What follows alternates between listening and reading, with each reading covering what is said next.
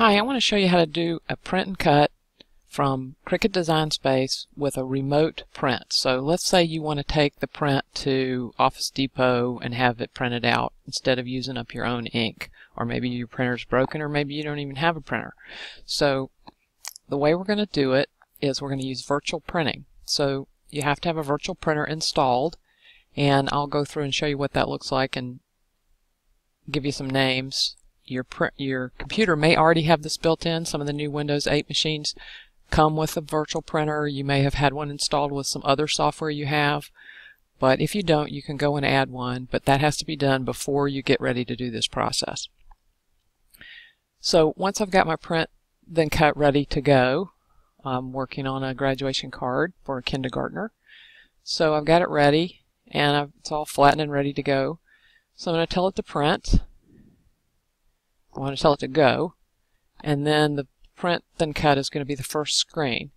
And so it's laid out all here. It's got the bleed zone on it, and it's got the registration marks. This is what I want. So I'm going to tell it to print and go. But now I'm not going to want it to print. What I want it to do is virtual print, which means it's going to spool what would be sent to the printer into a PDF file instead.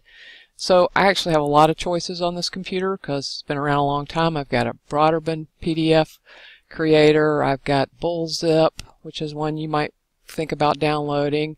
I've got Cute PDF Writer, which is another popular one. I have Nitro PDF Creator, and I have Nova PDF, and I have PDF Creator, and I have Quicken PDF Printer. Some of these because I test these a lot. Some of them are because they were added with different software. So you may have one there, and if you do, then you're good to go. If not, I would suggest you go download PDF Creator. Is probably my favorite because it has some other features we won't use now, but we do use in other projects. Bullzip is the second most one I would recommend. So let's use that one for this demo. I'll click PDF Printer. So in other words, instead of a real printer, I'm picking a virtual printer, and I'm just going to tell it to print. So it's going to spool and talk to the virtual printer for a second. Then I'm going to have some choices to make. I want to give it a name and a location. I'm going to just go with the default name in this case, and I'm going to put it in my Dropbox, and I'm going to check to open the destination folder after creation and open the document after creation. That way I can show them to you. And then I'm going to click Save. And now instead of sending it to the printer, it's sending it to a PDF. And so here's what our PDF looks like. You should see that this is very familiar. It looks exactly like what was on our mat. It has our registration marks. It has the bleed zone, and it has our image in exactly the right size and exactly the right position on the page. That's what a PDF printer does, and that's what it's for. This also shows me where on the hard drive this was. This is the flash file. This is what I will take with me to Office Depot or email them. Now, the one thing we need to be sure of is that when they print this at 100%. So when they go to File Print, they would need to make sure that they select 100%.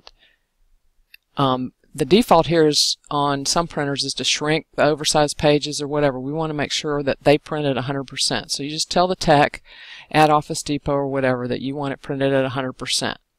Because if it doesn't print it at 100%, it isn't going to match your cut. But that's really the only thing you have to remember, to tell them to print it at 100%. So you're going to take this to Office Depot. They're going to print this for you.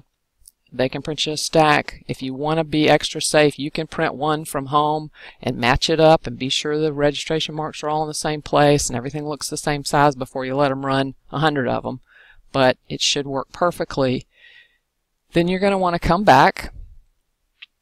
And what we would have done on the day after we saved the PDF is we would have just X'd out of this and said, yes, we want to cancel the cut.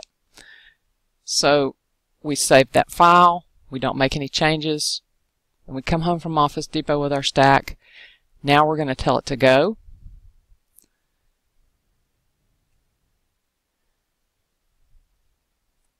We're going to tell it to print and go, but we've already printed. So we're just going to cancel.